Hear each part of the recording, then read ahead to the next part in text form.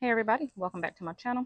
Today is May the 10th. We are going to do a quick garden update, greenhouse update, potato update, let y'all know what's going on in the garden, how everything is coming along.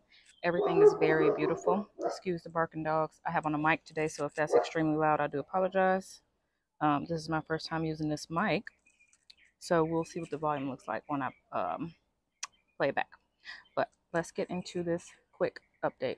And I have a lot of pruning to do. I have some spacing out to do, but y'all will see that in just a second.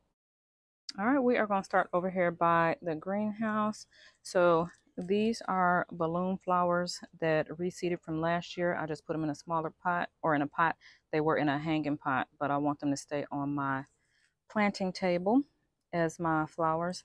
This dahlia I bought from Walmart. I bought it as a gift for somebody, but then I found something else to get them, so I just kept it.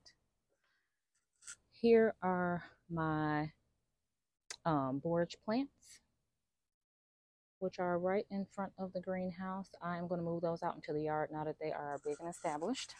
And then this is the greenhouse. I don't have a lot in here. I have my herbs, some stuff that I need to plant out. And it's just housing some of those things. I have purple sage, lavender, and eucalyptus that will stay in here. They like it in here, so that's where they will stay. And I have some herbs that I purchased because my herbs did not germinate well. All right. And a quick little view. All right, so let's talk about what's out here. So here is my Roma tomato, slicer tomato, another Roma. I'm sorry, no, this is not a Roma. This is a it's a 100 sweet cherry, I believe, and that is another Roma. These are two Agastaki plants that I found at a local nursery. That is pineapple mint. My strawberries, I do not like it right here. I don't know why just yet. We'll find another spot for them. This is my daughter's grow bed that I have to come in and clean up. I am going to prune her snapdragons, and I'm going to take out these two calendula. These started off as little baby seedlings, and now you see they are huge. So I'm going to take those out, clean this up, and prune those back so that she can actually have a room. Those are two salvia that I purchased. My green stalks are doing great. I'll show y'all the peas in a minute. This is milkweed. And so this weekend I am going to space all of this out so it's not so crowded up here on the slab. But since my yard is like 25 feet by 25 feet, this is where everything initially gets planted. So these planters over here have calendula, mandevilla, agastaki, bee balm, and marigolds, lavender, creeping jenny, and petunia. Here is another borage here.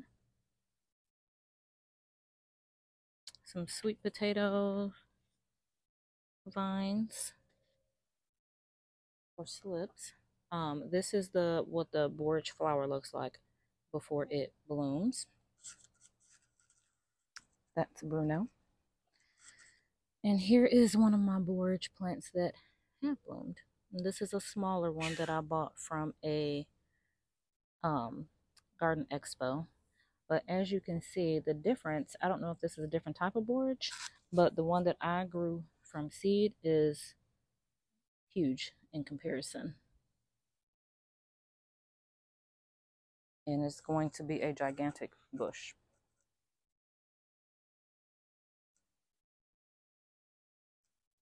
Here is my foxglove that is putting on new growth.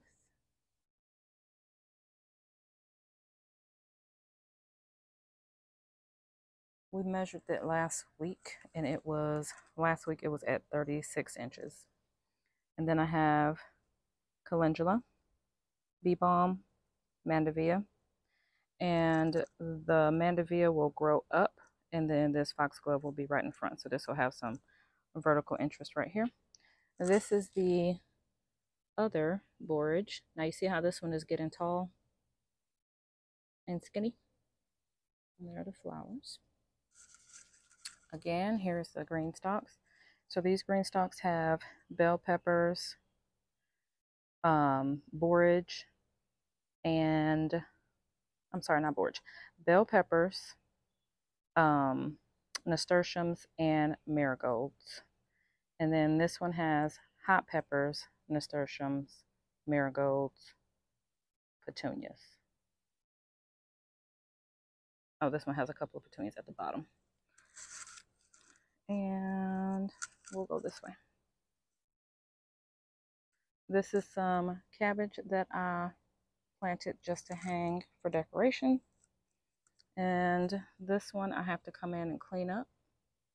But this one I let go to seed, because if you let it go to seed, it will attract ladybugs, supposedly.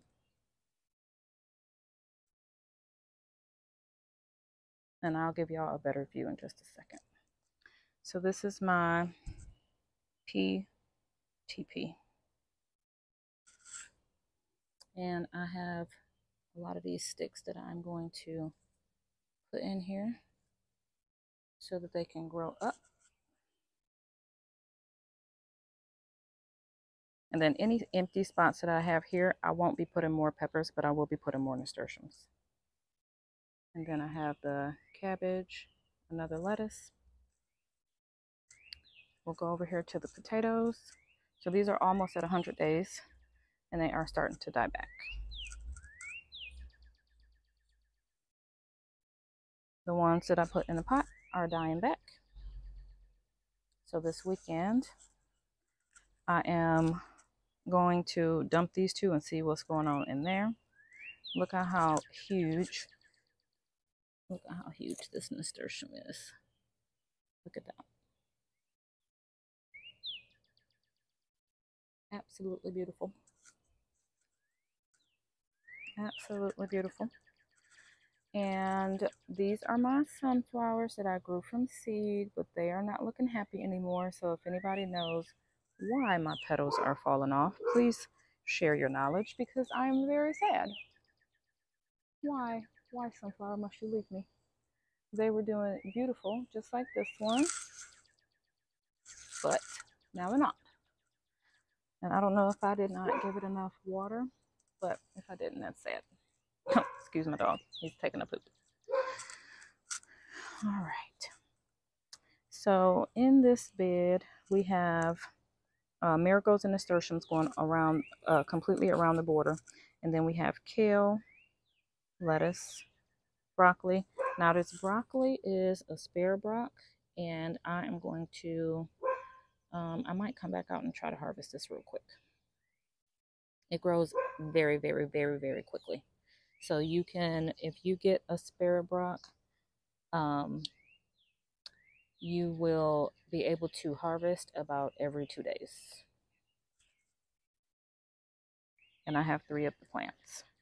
And just to give y'all an idea, the broccoli plants are probably about 2 feet tall. And they are doing really good. This is one of my lettuce that I've been harvesting from.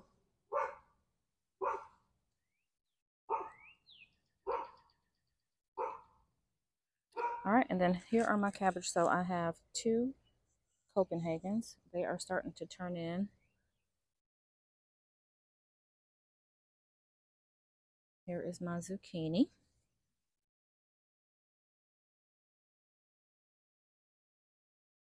And I have a few female zucchini under here.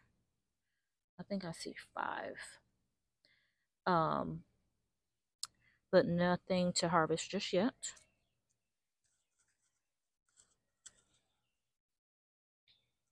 So here is a look at the bed.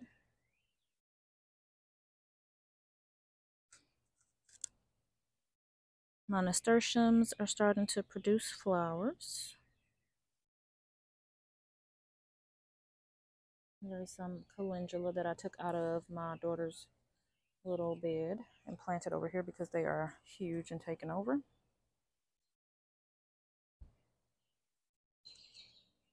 And then in this bed, I have corn going across the back. Look how huge this marigold is. That's probably about 18 inches tall. And it's next to calendula, which I have to stake them because they were getting windy and I'm not sure why. And these nasturtiums look wonderful. They look absolutely wonderful. Corn is looking great. And then I have some sunflowers here across the back that are coming up. And I have some amaranth that is getting covered up because everything is getting tall. And I have some more corn to pop in that will be a different type of corn and a little bit younger than these. And just to give like a little bit of an overview of the size of my yard, it's not huge, but I try to be very strategic with where I put things. I have to do some yard cleanup, but that's not going to happen today.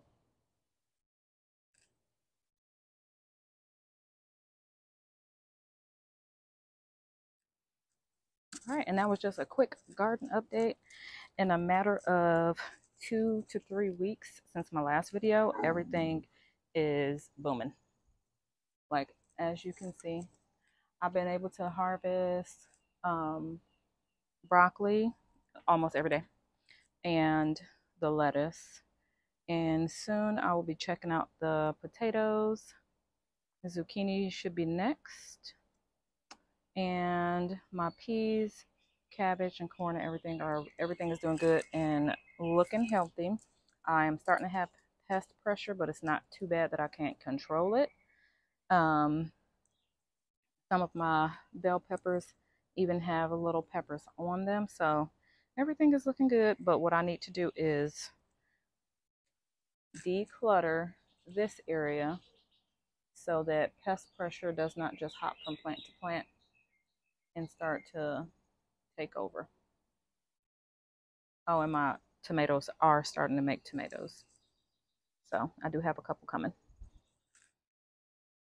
Look, I have one here and here.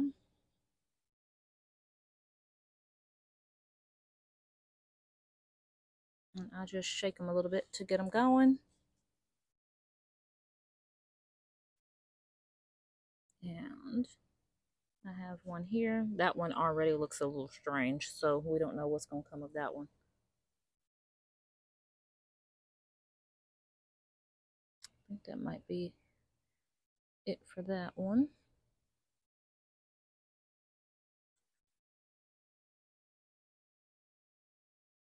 But thank you for watching my channel. Today was just a quick update just so that everybody can see just how quickly things grow.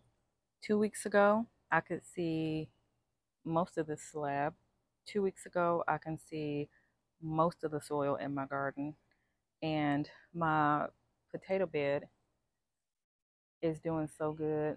I really hope there's some potatoes under that dirt. I did not get any flowers though. I did not get any flowers like my research said that I would. But after doing further research, there was a guy in Texas who said that he never gets flowers on his red New Orleans potatoes and he always gets a good harvest. So I was like, oh, okay, well, I followed my directions and I did what I thought was right. So we're going to see. We are going to see what will this potato bed give me. We shall see. After I pull those out, I will be putting sweet potatoes slips in and keep them in there throughout the summer. So that was just a quick update. Thank y'all for watching my channel. I appreciate it. Hit the like and subscribe button if you like this video, and I will see you next time. Thank you.